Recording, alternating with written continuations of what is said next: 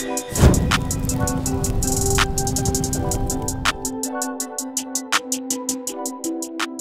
going on, guys? Today I'm going to show you how you can get this really cool masking transition effect. So without wasting too much time, let's just get right into it. But before we get into the rest of the video, I just want to remind you guys that I have video effects packs for sale on my website. Go check out the link in bio. I have a bunch of different stuff up there. I love the feedback. So yeah, just go check that out if you haven't yet. But anyways, back to the video. I have these two clips in my timeline. The second one is going to be the one that we're going to use as the transition. So first things first, let's just duplicate it, right click, hit time, and then freeze frame. And because this is a freeze frame, you don't have to worry about doing rotoscoping. We can just mask out our subject with the pen tool. So I'm going to do a rough mask really quick.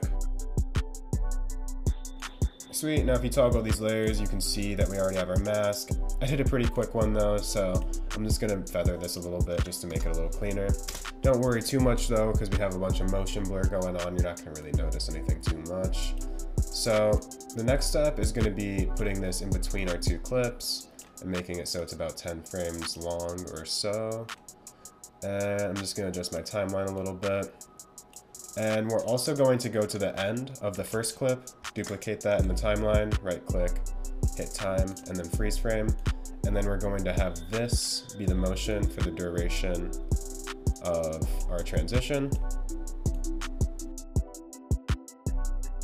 And we're going to go over the effects and presets, find transform, and then drop that on our topmost layer. And make a keyframe for position and scale. Then if you hit U on your keyboard, we're going to drag these to the very end of our frame. And then at the start, we're going to make this something like 130. And we're going to drag this to the left. And just like that, you already see we have the first step of this transition. Now, I'm going to actually make sure that these are easy eased real quick. This is already looking really nice, but to make it a little bit more dynamic, let's just duplicate this transition layer, and we're going to actually get rid of the mask, and we're going to grab motion tile and drag that onto this layer. Now you're going to just want to have to move it over in the effects controls panel so that's on top, and you're going to set it so the output width is something like 240 and output height is something like 240 as well, and then just make sure you have mirror edges turned on. And we're going to drag this layer so that it's underneath not only this layer, but then also the background layer. And on this background layer, that's from the first clip, we're actually going to hit T on our keyboard and make it so that the opacity goes from 100 to 0. And just like that, we already have this really sick transition. I think this really looks pretty good as is. You could definitely play around with it a little bit more if you want to try and make it a little bit more dynamic, but I don't really think that you have to. You know what, let's just see what happens if we sort of play with it a little bit. Also, add motion tile to this transition layer, and let's make our output height something like 200, 200, mirror edges, and then let's also select transform,